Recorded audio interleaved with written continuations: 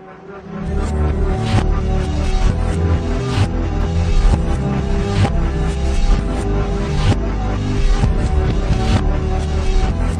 guys, and welcome to another episode of Among the Stars Celebrity Perfume Review. So today, I'm extremely happy to be bringing you guys my review of Jennifer Aniston's Beachscape. This perfume launched 2016 this year and is the 4th fragrance in the Jennifer Aniston fragrance lineup. This is probably one of the most requested new launches besides like Sweet Like Candy and Rihanna's Crush that you guys have asked for. And I was very, very, very surprised. And I'm sorry it's taking me this little bit to get you guys the review. So, the box looks like this time. And on the side we have over here, it says Beachscape Jennifer Aniston. And then we've got the same ad that is on the J box, which it kind of bothers me. But we also have like the kind of like the sea foam green, and it's actually like sea foam on the front of the box. And then it's just right on top and it says Jennifer Aniston. And the back has a picture of the bottle and that same kind of sea foam on it. So this fragrance only is currently available in a 1 ounce. So the bottle looks like this. The fluid is colored this time, and like her original one where the fluid was colored, and it's kind of like a light sea foamy green. I love, love, love doing this promo picture, and it's actually probably one of my favorite ones. It's up in the top favorites because of it just kind of flows really well with the fragrance and it being in the beach and so on and so forth. So this one is, I don't want to say similar to the first one, but it has kind of a little bit more of a similarity to the first one than the other two did. So we open up with notes of grapefruit, passion fruit, and wet green notes. Middle notes are freesia, orange flower, and ginger lily, with the base notes of sandalwood and cedarwood. So there's no musk, there's no patchouli, there's no heavy. This is very much a very light and beachy fragrance. When you first spray it, I do get that kind of like citrusy burst of the grapefruit, with the passion fruit kind of adding a little bit of a zing behind it. But you do get those green notes. Those green notes definitely are there. And you're getting kind of those from the very, very, very, very beginning. It definitely dries down. You get that freesia, you get the orange flower, and the ginger lily. And the ginger lily kind of adds a little bit of a spice. It's not spicy, but it kind of adds a little bit of a warmth or spice to it. To that floral note. So it's not like, it doesn't have a ginger note in it.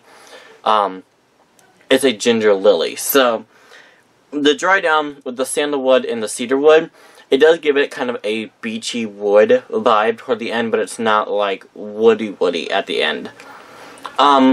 Very much a daytime fragrance. Very much a kind of going to the beach early daytime fragrance. It also is very much a floral fragrance, so it's very much a daytime beach floral fragrance. I love this one. I don't love it as much as I love Jay. This is probably my second favorite that she's done because this is a very lightweight, easy floral that I can actually wear without it coming off as mature or grainiest. I will say though that it lasts forever. This is an eau de parfum, I believe. So it does last for frickin' ever. When I sprayed this on me the first time, I let it kind of just wear out and see how long it took. It took about 12 hours for this to finally, like, completely wear off it so I couldn't smell it anymore.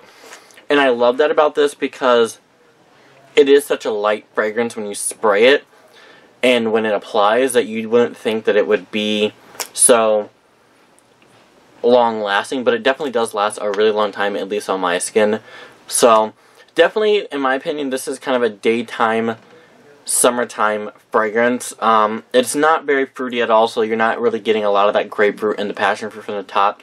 Definitely you're getting the green notes and the florals from the heart. I think Jennifer said this is kind of her thought of what the beginning of a beach day would be like, and that's definitely how I see this. If I had to rank them in like the time sequence to wear them, this would be the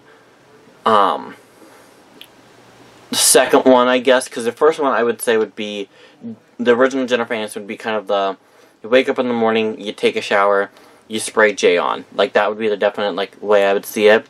And then you're going to go out on the beach and kind of walk and not do a whole lot. You're going to wear Beachscape. As the day progresses and you get into kind of the early afternoons, you're definitely going to want to wear J, as it's kind of a little bit more heavier, a little bit more vanilla and boozy, and I love that one. That is definitely my favorite J fragrance. But I definitely see that as like an afternoon at the beach fragrance, with Near Dusk being the nightcap and the finishing to the night. Whether you're going to go home and relax for the night, or you're going to go out to a beach party, that would definitely be the night version of all of them. So, I love this fragrance. Only downside is I don't like that the ad was used again.